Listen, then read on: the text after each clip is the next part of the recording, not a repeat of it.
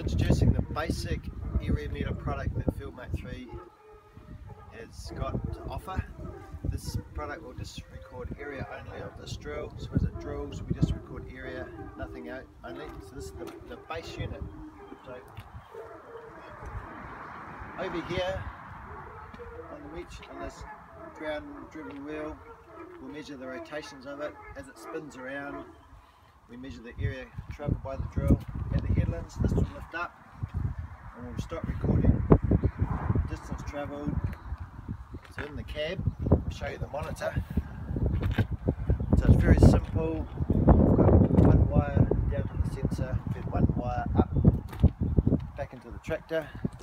So the monitor,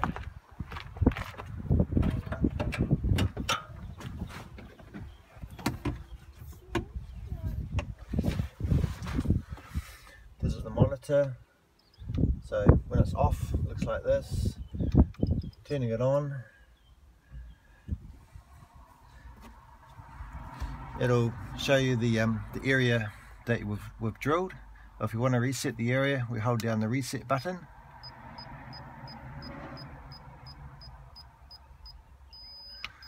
This area is cleared. If you want to set the width of the drill, we hold down the up arrow. Here we can change the width of the drill.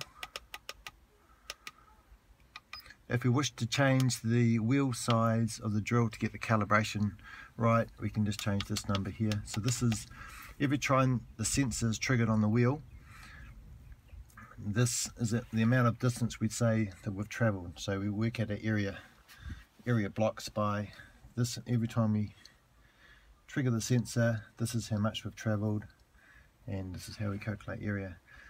In the screen, every time the sensor is triggered, we'll have a beep that'll occur on from the monitor, and the speed of the machine as well. So we can sanity check this against the speed of the tractor.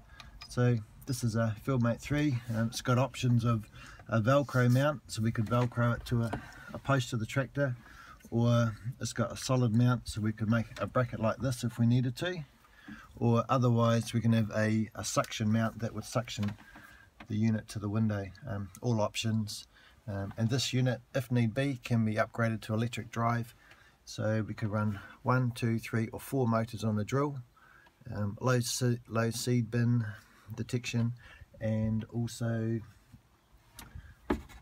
shaft monitoring. So that's it, FieldMate 3 basic unit.